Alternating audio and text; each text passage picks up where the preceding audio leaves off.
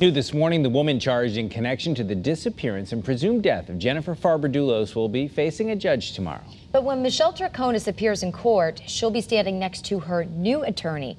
Channel 3 Eyewitness News reporter Eva Zamaris joins us live from outside the law office in Hartford with all of the details. Eva.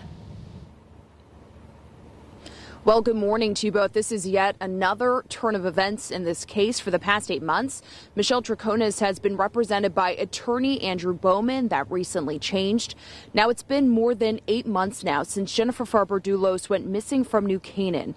She was last seen alive, dropping off her 5 children at school back in late May. 3 people have been charged in connection to her disappearance and presumed death. Her estranged husband, Fotis Dulos, his former girlfriend, Michelle Troconis, and Kent Mawhinney.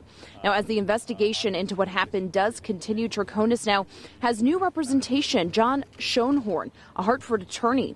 Eyewitness News spoke with Schoenhorn, who shed new light on their new defense plan and what will happen going forward. He told she's been English is not Troconis' first language. Drama that's been unfolding on a daily basis. She has not been able to defend herself. She has not been able to say or do anything to demonstrate that she's innocent of these charges.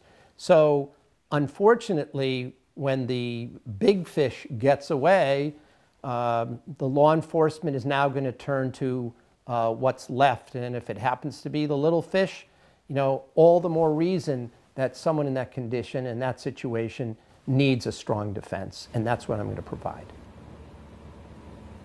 And just to kind of reiterate what I was saying a little bit earlier, Schoenhorn telling us that English is not Michelle Troconis' first language. He says that a Spanish-speaking interpreter will actually be in court tomorrow. He also wants to get his hands on those preliminary interviews that Troconis gave to police months ago.